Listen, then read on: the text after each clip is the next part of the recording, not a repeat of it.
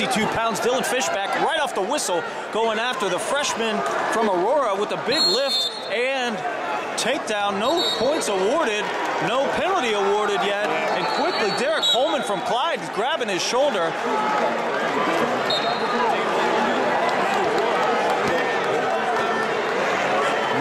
Nothing illegal called yet.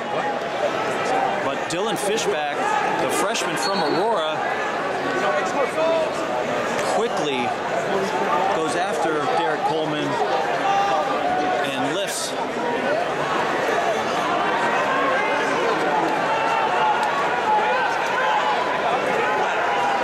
He lifts the junior.